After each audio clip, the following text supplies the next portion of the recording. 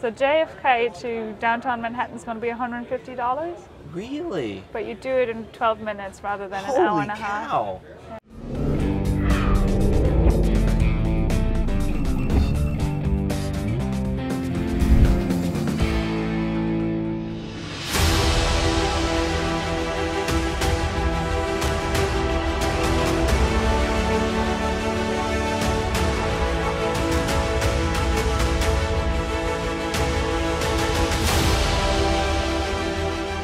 Well, we're sitting here in the Volocopter. Now this one isn't the one that's flying. This is, tell me about this one. This is a Volocity aircraft. It's the aircraft that's going to go into commercial service in the next 2 to 3 years. This is being produced, several of these are being produced in Germany as we're speaking right now. They're going to be taking flight this summer. And they are designed according to the SC VTOL, the Special Condition Vertical Takeoff and Landing Aircraft by the EASA. That was published in the summer of 2019. The Volocopter 2X that flew earlier this week on Tuesday, and that's also in the tent over there. We started developing that in 2017, and at that point there was no regulation for autonomous air taxis, or electrically powered air taxis. So for lack of a better guidance, we developed it according to the ultralight rules. So it's 450 kilograms, payload 160 kilos for two people, a pilot and a passenger. And with this one, with the new regulation coming out, this is about 900 kilograms, that's 1,500 pounds. Yeah. And we've got also 9 batteries, 18 rotors, so it's fully battery powered, no emissions in flight. We can take off and land vertically, which is super important because this is going to be an air taxi inside cities, right? Right. And space in cities is limited, so you got to make sure that you don't need a landing strip or an area where you descend at an angle, but you can really go vertical. And with this multi-copter design, we can fly very stable, even if there are wind gusts or... you can even lose some rotors. We can even, we can lose several rotors. Actually, the 18 rotors are the most visible. And how many rotors? No, it's 18. Let's count together. It's the most visible part of our safety system, right? The Volocopter is at the same safety level as a commercial airline. That's one catastrophic accident in 1 billion flight hours. Wow. Because we are over... You've had 1 billion flight hours. That's amazing. We haven't. Oh, no, I'm just kidding. We haven't, okay. I don't know what your audience is, so yes. I'm from Texas, so we have this humor, I'm German, we don't have humor. No, I know. See, Martin Polly? So everything here, in order to get this 10 to the -9 safety system, everything here is redundant. It's multiple redundant. We can lose at least 3 rotors, batteries. We've got 3 dissimilar flight controls. We've got a communication mesh where the information can flow in many different ways.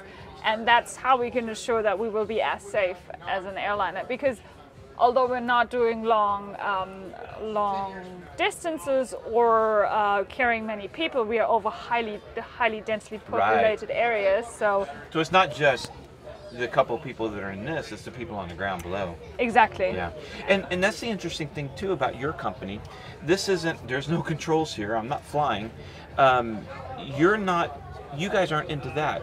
You're just looking for mobility of people like a taxi in highly urbanized areas. Exactly. With this aircraft, it's just inside the city, getting people from A to B, jumping over traffic, jumping over heritage infrastructure where you can't tear down the entire city to make it more efficient, right? Singapore has an advantage. They were built in a time where mobility was already a topic in population density, but you can't just tear down New York to make the traffic more efficient. And there's only so many subways you can build. There's only so many gondolas, what do you call them?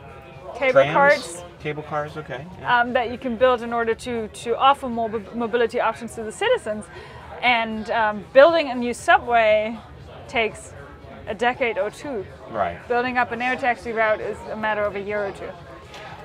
With regulatory, let's first talk, you guys are in Europe. How difficult has it been especially compared maybe to other certificated air vehicles. How difficult is it to get this approved? At the beginning it was difficult because there was no regulation. Yeah, there's no path.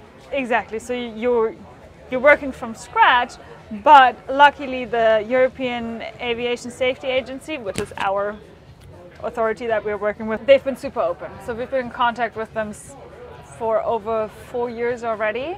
And they were open. They're saying, yeah, okay, we're working on a regulation. They've invited developers of eVTOLs to come and sit on the table with them, because one of the safety requirements is that you have enough fuel to like do half the route again, right? Right. That's impossible with batteries, right? Oh, right.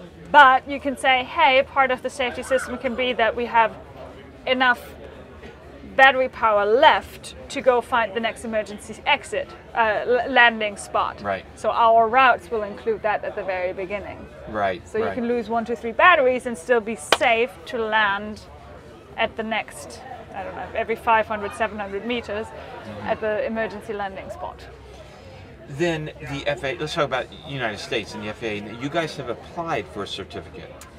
We've applied for concurrent certification, which means that we've applied with the FAA that they accept our certification with the EASA once it's done. Oh, right. Okay. Well, that'll make it easier, I guess. And you're anticipating how long for the FAA to grant you that? That's a question of weeks. It's not. So once we've got European type certification, it'll be a couple of weeks, maybe 2 months, but it's not a matter of several months. And we've had somebody from the FAA on the show, and they talked about how they're really working hard with eVTOL and other places. Are they being real cooperative, trying to help? Yes, they are cooperative. The administrator was actually here looking at this. I mean, the authorities, they see the opportunity in this because this is a very safe way of flying, right?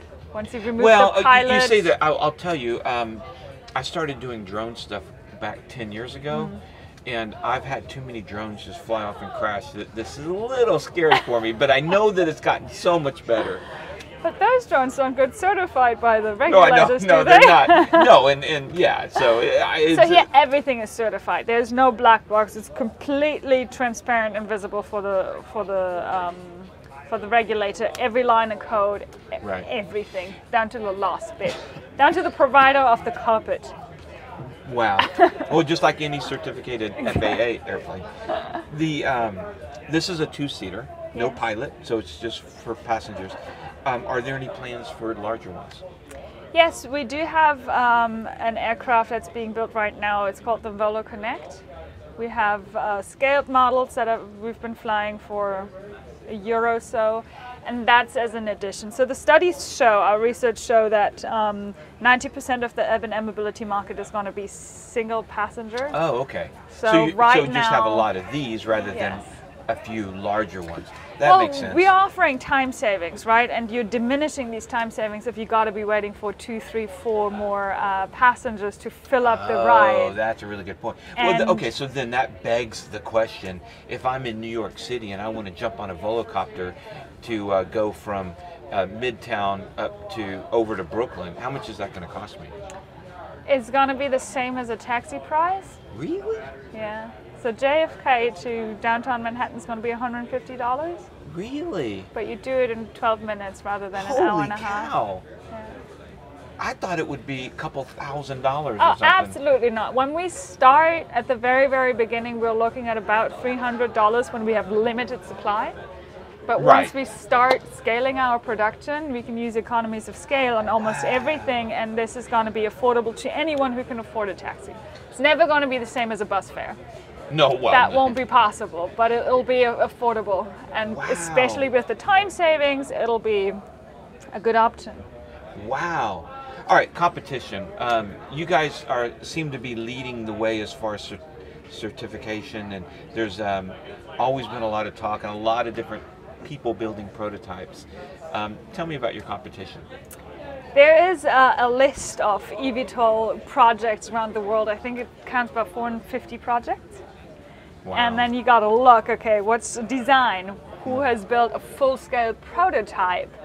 Which of these prototypes have flown? So you're, in the dozens of prototypes, maybe a handful that have actually flown, and then if you look at the number of them who actually have a path to certification, commercial certification, you can count it on one hand. Oh, wow.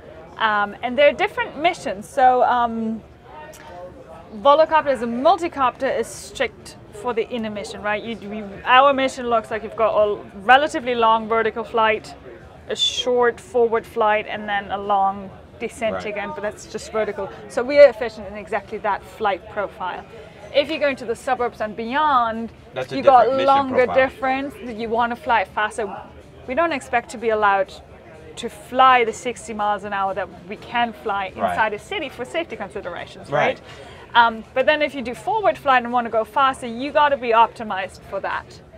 This aircraft isn't, so we've got the Voloconnect that serves that segment of the market. And there are other aircraft out there, some build jets. You've got the multi-rotor, you've got the hybrid with push and lift aircraft that are winged, you've got tilt rotors. That technology is super exciting, but it's extraordinarily complex to certify it. I think there are 2 certified tilt rotors, and they're both certified under military certificates, which we all know are not as high in the safety considerations. So the technology is amazing, but we for us think that with this multicopter, it's simple. It's simple technology.